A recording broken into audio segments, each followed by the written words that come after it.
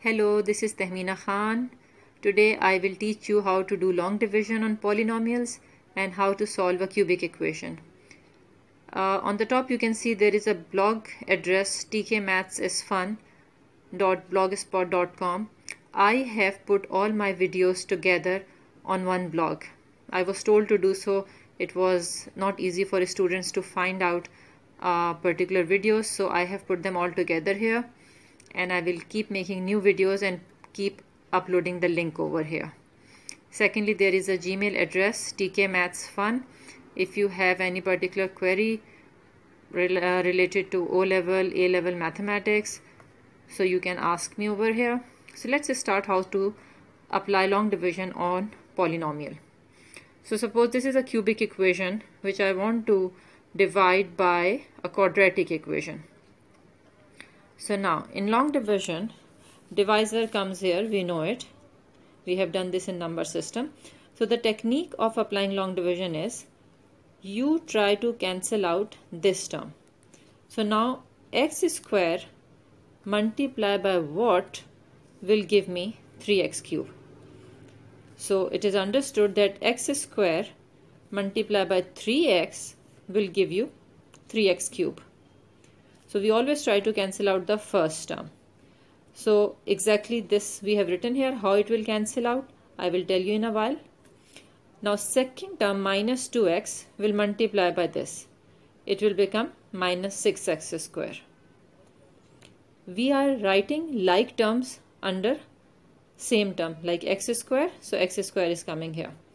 Now minus 3 multiplied by 3x will be minus 9x. So it will be written under the term which has x power 1. So now we will subtract this minus this just like we do in the number system. So if we minus it, I can show here horizontally what actually happens. If you subtract this minus this is how you do it. So all the signs, plus sign, minus sign and minus sign, will change into minus multiplied by plus is minus, minus multiplied by minus is plus. So if you see the sign have changed. It was plus 3, now it is minus 3. It was minus 6, now it is plus 6. So all the signs have changed. So now I am writing again here just to show you. Okay, after changing all the sign here, now this is plus 3x cube, this is minus 3x cube. It will cancel out. And minus 8 plus 6 is minus 2. So now forget this for the time being. I'll show you why this has come over here. Right now I'm just telling you after subtraction what we will get. So now I will get minus 2x square. This is minus 5x plus 9x is plus 4x. And this 6 I will bring down here. So now I will try to cancel out this term minus 2x square. So I will see that x square will multiply by what? Now forget this, it is over because we have multiplied it in the previous case here. Now x square multiplied by minus 2 will give me minus 2x square. And with the other two terms, I will multiply minus 2. So minus 2x multiplied by minus 2 will give me plus 4x. And minus 3 multiplied by minus 2 will give me plus 6. So now the signs will change. I have just explained you that how the sign changes. So it will cancel out and you will get 0. So this will cancel out. Plus 4x minus 4x cancel out. And this will. So you have 0 in the denominator.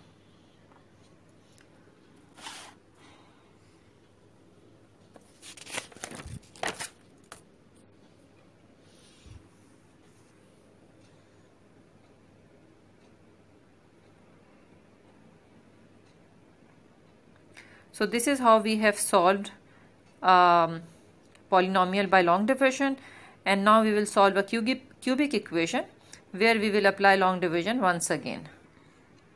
Now let's say this is a cubic equation which we have to solve it. Now when we are solving a cubic equation, the first thing we have to think about how many types of answers or roots we will get. Let's see it graphically to understand it. Now there are three possibilities when we are solving a cubic equation. So case number 1, in this case, the curve is intercepting the x-axis at 3 points. So it means if we solve cubic equation and we get 3 answers, it means the curve is intercepting at 3 points. Now if we solve cubic equation and we get 2 answers, basically 3 answers, this one will be different and these 2 will be same because it is tangent to the curve. And we have this knowledge from quadratic equation solving that when curve is tangent to the line, we get 2 same equations or 2 same answers. In third case, we will get only one root, one answer. So we will see this into detail later. So let's start solving what will be the root of this equation. Okay, in general, when we are writing cubic equation factors, we write one linear factor and one quadratic factors. Now linear factor we find out by trial and error method. And quadratic equation we find out by 3 methods. They are called long division, comparing the coefficient method, and synthetic division. So I will teach you all 3 methods here. Once I will find out the linear factor, then I will apply all 3 methods one by one to solve to get this quadratic factor. Now for linear factor by trial and error method, we substitute values in this cubic equation until we get 0 remainder. So let's try these values and let's see when do we get. Now here I would like to tell you, okay, now in the calculator you can solve cubic equation and get the roots. So one root you can just show here as a working. For example, I am taking 1 and substituting in this cubic equation, and my answer is not coming 0. It means 1 is not a root. Now I'm trying -1 in the same cubic function, and now when I substituted -1, I got remainder 0. So now it means -1 is the root of the cubic equation. Therefore, x is equals to -1 is a root and x plus 1 is a factor. So now instead of this general form here, we can write x plus 1 as linear factor, and now we have to find out this quadratic factor. Okay, so I told you there are 3 ways to find out this quadratic factor. So I'm doing one by one all 3 methods. So let's do method number 1, which is comparing the coefficient method. Now in comparing the coefficient method, we expand this bracket, and after getting expansion, we compare the coefficient of the like terms. Because when we are writing this cubic equation has these 3 vectors, this is an identity. Okay, so now let's compare the coefficient of x cube, which is 1 here and it is a here. So comparing the coefficient of x cube such that 1 equals to a. So we have found the value of a. Now we have to find the value of b and c also. So now I will compare the coefficient of x square. Here the coefficient of x square is -7 and here it is plus b and plus a. I have already found the value of a by comparing the coefficient of x cube. I'll plug in here and I get my value of b here. Now to find the value of c, you have 2 options. If you compare the coefficient of x, it will be 4 equals to c plus b because they both are coefficient of x. Or if you compare constant, you can straight away get 12 equals to c. So answer should come same in both ways. So if I'm comparing the coefficient of x here, 4 is equals to c plus b and b is -8. So I'm getting c equals to 12. So I have found the value of ABC. It means I can plug in the value of ABC here and I will get my quadratic equation. Okay, so after plugging in the value of ABC in the quadratic factors, now you have this equation. Now if you are able to solve this equation, it means it is passing through or maybe touching the x-axis. So rather than doing that straight away, you can first check on b square minus 4ac, which is called discriminant, and if it gives you positive value, it means you have two roots. So my a is 1, my b is minus 8, and my c is 12. So I'm plugging in the values and my answer is 16, which is plus. Hence, this quadratic equation, if I solve, will give me two real and distinct root. So now I'm factorizing it and I have gotten two root 2 and 6. Sometimes when you are unable to factorize, then you apply either completing square method or quadratic formula to solve the equation. Therefore, the three factors are these and roots are these. So it means the curve is intercepting at 3 points on the x-axis because we are getting three different roots. Now let's solve the same quadratic factor by second method, which is long division. So now to get this factor, quadratic factor, I already have a linear factor of this cubic function. So I will do long division here, which I have already explained to you in the beginning of this video. So let's see stepwise here. I have to cancel this term. So x multiplied by x square will give me x cube. And now 1 multiplied by x square is x square. So I'm writing under the like term. Because we subtract the two polynomials here, so the sign will change. I have explained you earlier how. So now this will cancel out. And I have now minus 7 and minus 1, which is equals to minus 8x square. These two I will bring down as it is. Now my aim is to cancel this term, minus 8x square. So I will see x multiplied by what will give me minus 8x square. Now forget this, it is done, okay? So x multiplied by minus 8x will give you minus 8x square. And now plus 1 will also multiply by this and you will get minus 8x. You are writing under the like term. Again, when you will subtract, the sign will change. This minus will turn into plus, same here.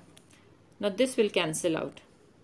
So what is left now? Plus 4 plus 8, which is equals to 12x. And you will bring down this 12 also. Now you have to cancel this term. So you will see x multiplied by what will give you 12x. So definitely x multiplied by 12. Now forget this thing, okay? So x multiplied by 12 will give me 12x. Then second term of the divisor will also multiply by this. I'm getting 12. So it is exactly same. When sign will change, I will subtract, it will cancel out and I will have 0 here. Once your remainder is 0, it means this quotient is your here a factor, right? These both are the factor of this dividend. So now we have done by long division exactly the same equation, and I have shown you little before that how to solve this quadratic equation. We factorize it, and before that we check the root by discriminant method, b square minus 4ac. Now the same cubic equation and its quadratic factor we will solve by the synthetic division, which I personally like a lot because it makes the work very simple, and it's, I can say, shortcut of the long division because we only play with coefficients, we forget variables. So let's see what we are doing. The linear factor which we have found is x plus 1, so root is minus 1. I have written here root, and here I have written all the coefficient in the descending order of x. Now if you see x cube, x square, x and x naught, constant is called x naught. So the coefficient is 1 here, minus 7, plus 4, plus 12. In case if I don't have this term, suppose, so what I will write in place of x? 0. So you will write in the order, remember this thing, always write in the descending coefficient in the descending order of x. So if there is a term missing, write in place of that 0. Okay, so let's see what do we do after that. The first number you copy down as it is, and then you will multiply this by this and the answer you will write here. Okay, so let's see. When I multiply this by this, I get -1. After that, I will add the two negative numbers, -7 and -1. My answer will be -8. Now I will multiply -1 by -8. It will be 8, which will come here. So it is here. Now +4 and +8 is +12. Now -1 multiplied by 12 is equals to -12. When you add a positive and a negative number, which are same, you will get 0. So what do you get here is basically the coefficient of the quadratic factor, and it is ABC. So A is 1, B is -8, C is 12. So I got my quadratic equation x squared minus 8x plus 12. And we have just seen how to factorize it in the first method, which was comparing the coefficient method.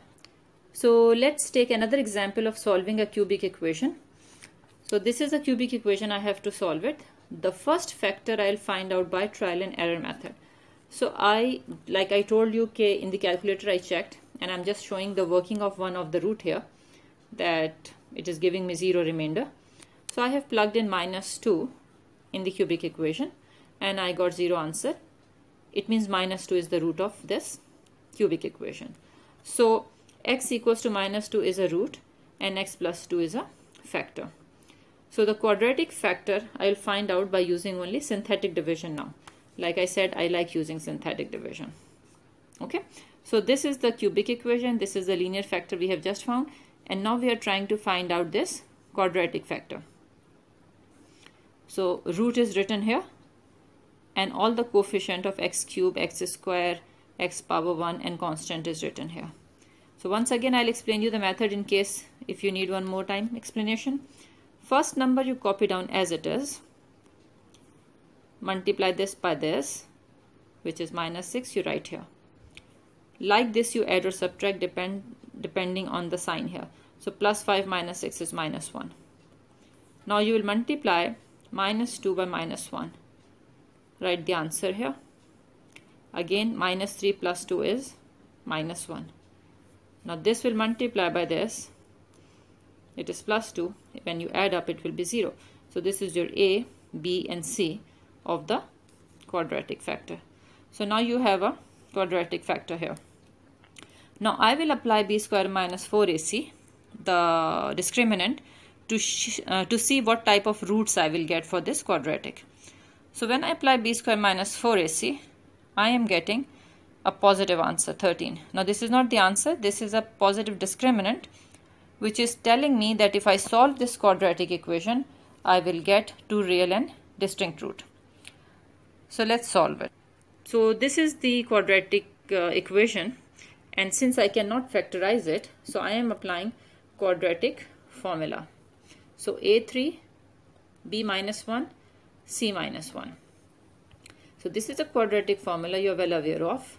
So I'm plugging in the values in this quadratic formula and I got two answers. These are the two roots. So altogether I have three roots. One we found by linear trial and error method and other two by this method.